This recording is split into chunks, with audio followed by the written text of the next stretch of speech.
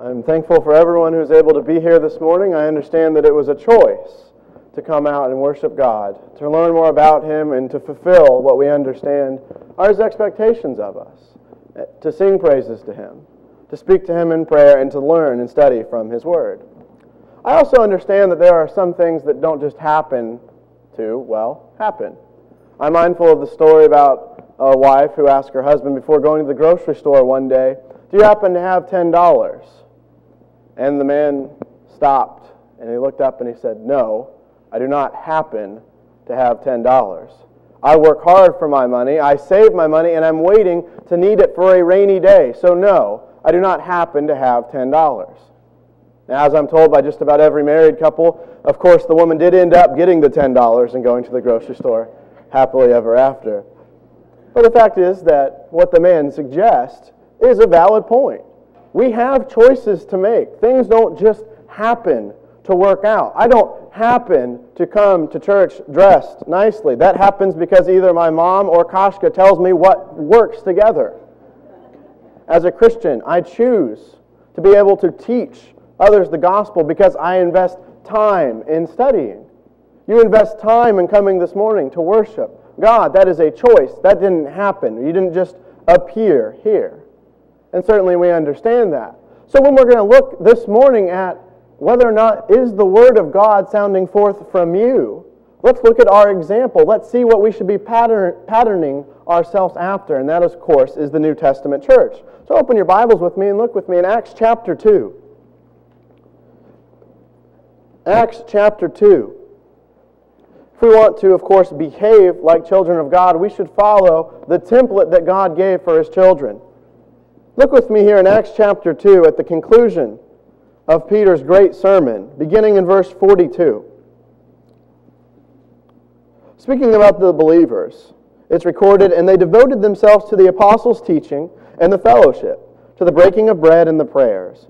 And all came upon every soul, and many wonders and signs were being done through the apostles. And all who believed were together and had all things in common. And they were selling their possessions and belongings and distributing the proceeds to all, as any had need.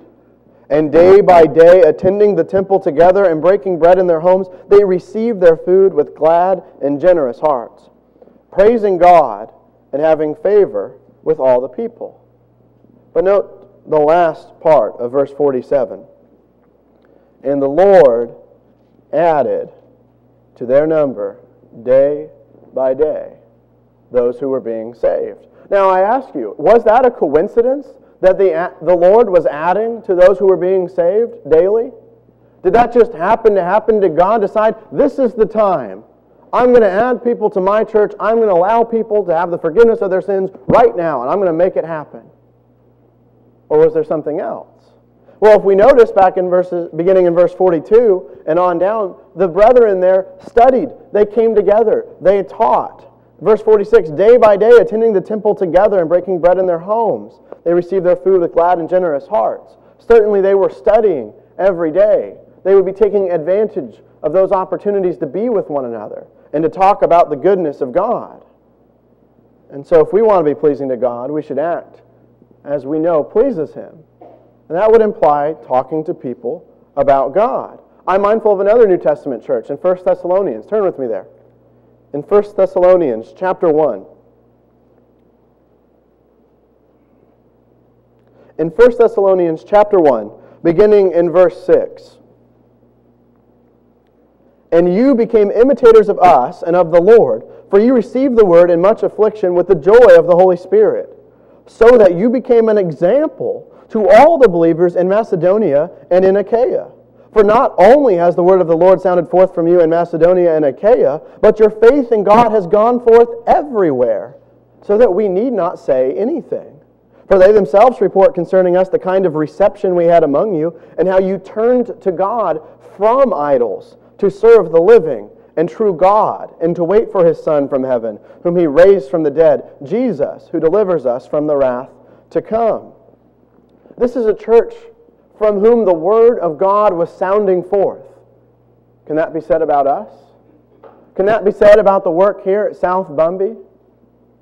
But more specifically this morning, I'd like to examine, can that be said about each and every one of us as individuals. Because the church at Thessalonica was not a building that was attached to the back of a pickup truck that went around and made their example known, that taught the Word of God. It was the individuals who went out and reasoned through the Scriptures, who studied and taught. So the key question this morning is, of all the churches, what is the New Testament pattern for how they grew? Well, first of all, the churches understood perhaps the most important plateau of what we should be doing as a body of Christians. Look in Matthew chapter 28. We're going to be going through several passages here at the onset this morning to set the groundwork for what we are supposed to be doing with regards to the Word of God. In Matthew chapter 28, beginning in verse 18, of course, many of you will recognize this as the Great Commission. Jesus says, "All authority in heaven and on earth has been given to me. Go, therefore, and make disciples of all nations, baptizing them in the name of the Father, and of the Son, and of the Holy Spirit, teaching them to observe all that I have commanded you. And behold, I am with you always to the end of the age." That was their goal. Yes, they helped out their fellow brothers and sisters. Yes, they sold their possessions to make the needs met of their fellow worshipers of God. But the church, the individuals, had a burning passion within them to teach the gospel, to go out into all the world, to teach the message of Christ. That's what went forth from the Thessalonians. You know, that they were waiting, that hope that was in them. Paul need not say anything because of their example and because of their faith. So how did they do it? How did these churches do that? How did they accomplish that means? Well, we'll see three specific ways this very morning. And first of all, they gathered and studied the Word. We already read in Acts chapter 2 and verse 42 and 46 about how they gathered together. Now look with me in Acts chapter 17. Very simply put, in Acts chapter 17, they made the time to study and to reason. Note whom the Bible deems noble. In Acts chapter 17 and verse 11. Now these Jews were more noble than those in Thessalonica.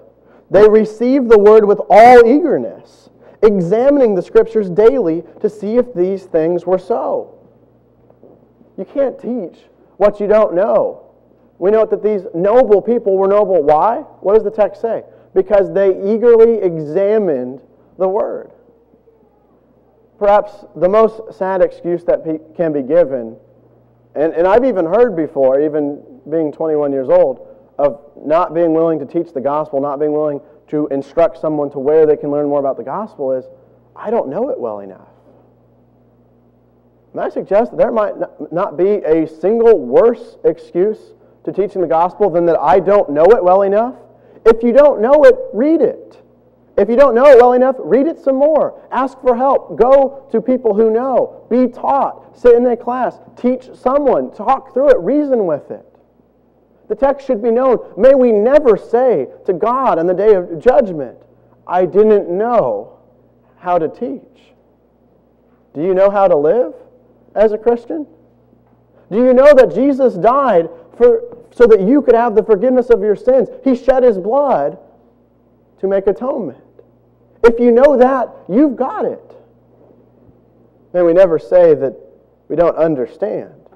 And if we don't, there's no shame in that, but make sure that we make the appropriate time. Set aside the time of day to sit and study the Word of God that we know we should be teaching.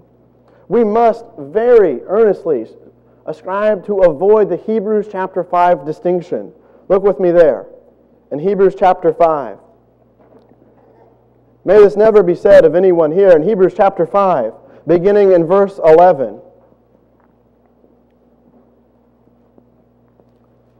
The Hebrew writer says, "About this we have much to say, and it is hard to explain since you have become dull of hearing. For though by this time you ought to be teachers, you need someone to teach you again the basic principles of the oracles of God. You need milk, not solid food.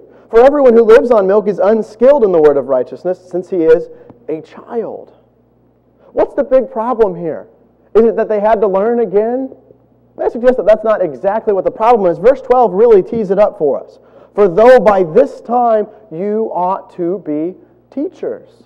That's the point.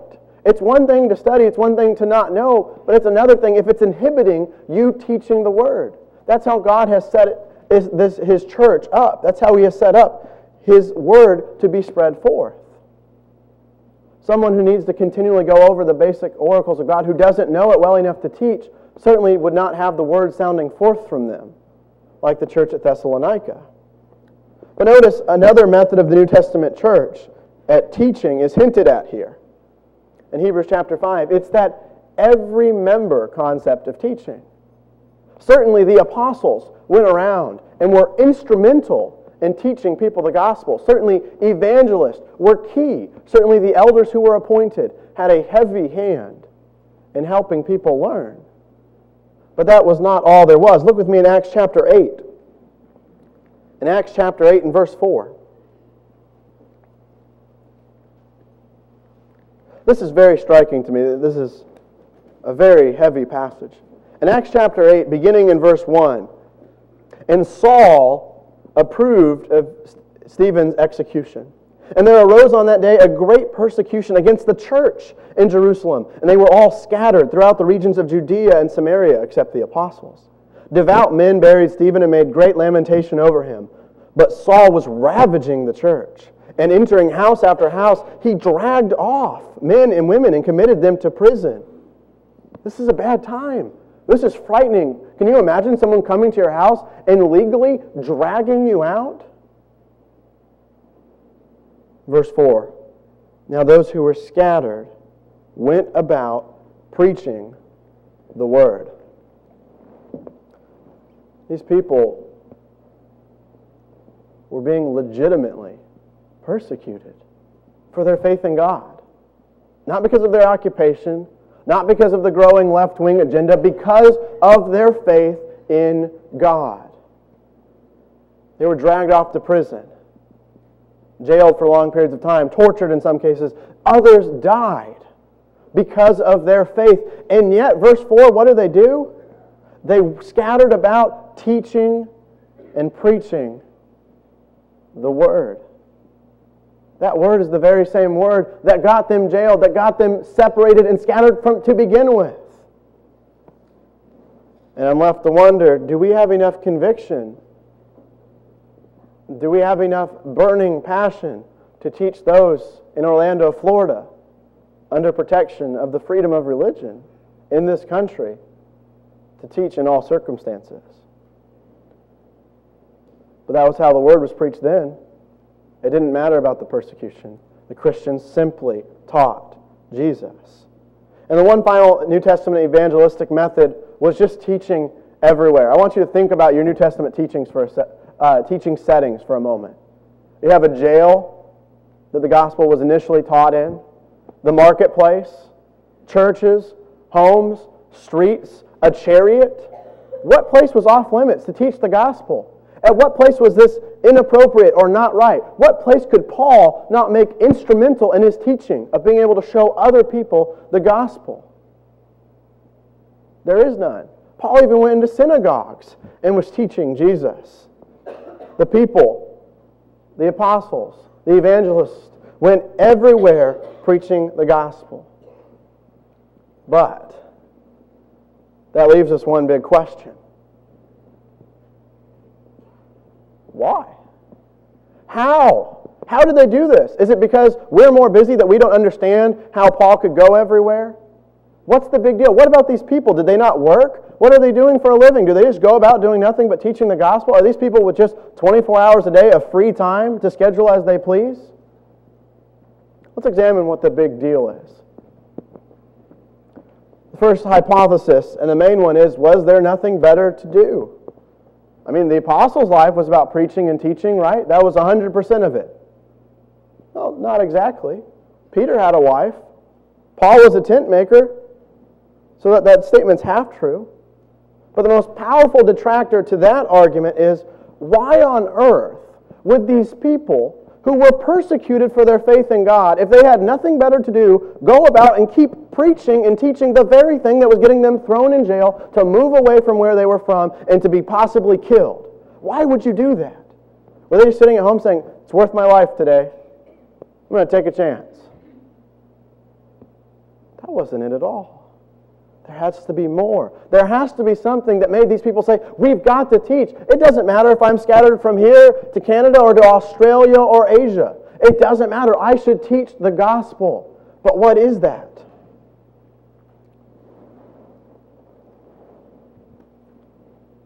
This is it.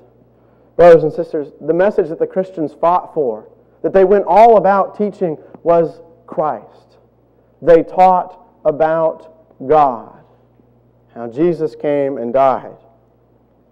Note what Paul says in Romans chapter 1, in verse 16 and 17. For I am not ashamed of the gospel. Why? For it is the power of God for salvation to everyone who believes, to the Jew first and also to the Greek. For in it the righteousness of God is revealed from faith for faith. As it is written, the righteous shall live by faith. That's the point. And so when we're asking, what's the big deal? The answer is, it's a huge deal. It is the power of God for salvation. That's why it matters so much. That's why they taught it. That's why people died for the message of Christ. Eternity is at stake. Shouldn't we be just as passionate? Brother Steele, didn't Jesus come and die on the cross to wash away your sins? Don't you want to teach everyone about it? Mr. Dennis, didn't he teach? Didn't he come and show you, here's how you can have the forgiveness of sins? You should tell everyone about it. That's what the gospel is about. It's not something to be contained. Are we being selfish? God has blessed us with His Son. He has blessed us with an easy way in a country that allows us to teach and preach the gospel and given us the will of Him right here. And people say, it's a little different than back then, Greg, because Peter had the Holy Spirit. Let me suggest, we have Peter's sermon. If Peter's words were that great and he was so blessed, read someone Acts chapter 2. You can give the same thing Peter did. We have the entire will of God right here in many different translations, available online and in bookstores near you. Are you willing to share your faith? Are you willing to share what it is that gives you an eternal hope each and every day? And if not, what kind of example in the New Testament are you following? Because I see Christians went everywhere teaching the gospel. I see they gather daily to teach and to learn more about God. That's what I see, and so that's what we must do if that's what God has prescribed for us. The New Testament church loved God. They taught others about it because it was the best news they could have ever gotten. And they didn't let anything get in their way. So as we talk about the New Testament church example today, let's focus specifically on what we can do. Please, if you take anything away from this morning, besides the fact that I don't always dress myself, take away that it was individuals who taught the gospel and led to more people seeing that Jesus is the Christ. It was the saints in Thessalonica from whom the word of God sounded forth everywhere. Yes, the apostles were key. Yes, they established elders in all the churches. Yes, there were evangelists, and many people even had spiritual gifts. But it was the saints at Thessalonica. It was the saints in Jerusalem who gathered together, whose example sounded forth. It was the people in Acts chapter 8 and verse 4 who were scattered abroad. In fact, in Acts chapter 8 it even says it was the people who were scattered except the apostles. Oftentimes we think we can't do it today, that it can't happen. I'm mindful of a group of Christians in 1959. And I was reading this online the other day, and 8 men baptized 25 in 8 months. The second year, 25 men were able to restore or baptize 88 souls back into the kingdom.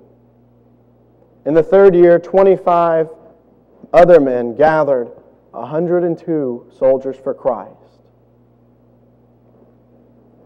In 2 years and 8 months, they saved over 200 souls.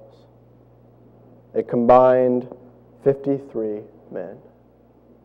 And we say, we can't do it. It's not the same now. And I know what you're thinking. 1959 is not like today, is it? When I say, why don't we see that today? It's because it's not 1959 anymore. I get that. Trust me, I've seen pictures of some of you decades ago. I understand it's not the same today as it was then. But let me ask you, is it really so different? Well, let's look at some of the key questions. First of all, are people so good and well studied now that we have nothing to offer them in teaching them the Bible? Are we living in a time of biblical scholars? No. People know the Bible less than ever before. In fact, people are more wicked than ever before. I hear that all the time. Our world is hurtling faster and faster towards wicked, evil destruction. Well, is there a different solution then? Because if we have the same sinful problem, has there been something that has come up in the past 40 years that has said, we have a new solution to our problem for sin, for which the wages is death? Certainly not. The world needs the gospel now more than ever before. And we think that because it was in 1959, that we can't do that today because people were more open-minded then. Let me tell you, there's more people in Orlando now than there were in 1959. Even if the percentages go down, the number of souls, and that's what's key. This is souls. We're not talking about numbers. We're not talking about bodies. We're talking about souls having their eternity shown and put in their hands, giving them the chance to be educated because we will all appear before the judgment seat of Christ. The question is, what will we answer to Him? People need to know Jesus is the Christ, the Son of God. The man who came down from heaven and was put into manly form and was crucified, died, was buried, and yet was resurrected to help us defeat the bondage of death. People need that. So let me ask you, if the church was made up of individuals who taught just like you, how many people would be taught the gospel? How many people would come to know that Jesus is Lord and that He has prescribed us a specific lifestyle? He has called us to an imperishable home in heaven. I'm fully aware of corporate policies. I understand entirely that you cannot just openly talk about Christian things anymore, especially Christian things. But allow me to suggest that each and every one of you spend less than 24 hours a day at your job. It may seem like a lot, but you have time for breakfast, perhaps lunch, I know dinner. I understand corporate policies are strict, the conversations are uncomfortable. But let me remind everyone here, the first century church was facing jailing and death. One of those things is not like the other. Where do you place your faith? Where is your life headed? We see Jesus is worth teaching to everyone. Jesus is worth it all because without Him we have nothing.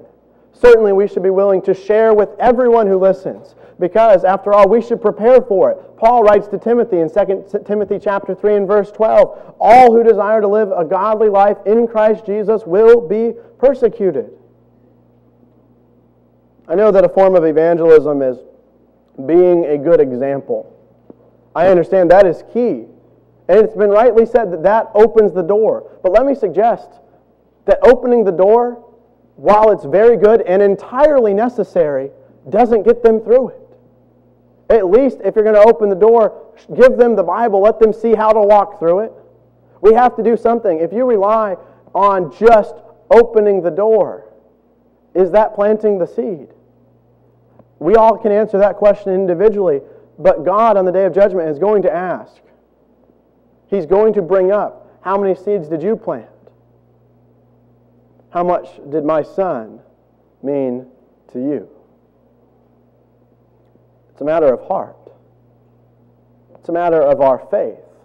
Brothers and sisters, more than anything, it's a matter of how much conviction do I have as an individual soldier for Christ. in the Batman movie, the last one that came out. It was to end the trilogy by Christopher Nolan. Before Gotham is surely going to be destroyed, and it set up that Batman surely will have to give his own body in defense of his beloved Gotham. A character says to him, "You don't owe the people anything else. You have given them everything." And the Batman looks to her and says, "Not everything. Not yet." What have you not given to God this morning? What do we have left to give? Is it my time? Is it my study? Is it perhaps getting over an embarrassment? Is it perhaps, if you're not even suited to teach, learning resources, meeting people whom you can send those who you want to study with? There are options. We have a library full of books. The internet is full of a web page that we're building resources. Sermons have been preached. Mr. Bob is one of the most capable biblical studies teachers you'll ever find. It can happen if we give everything. What are you unwilling to give in the name of Christ? Recognize that as a Christian, this is our calling. But recognize even before that, if you're here this morning and you have not been baptized for the forgiveness of your sins, you're wasting the sacrifice of Christ. Jesus came and He died for you, for each and every one of us as individuals. Yes, it was a bulk purchase, but He did it for each of us as individual souls. You can have your sins washed away. You can begin your life walking towards heaven if you come forward right now as we sing to Christ this very morning.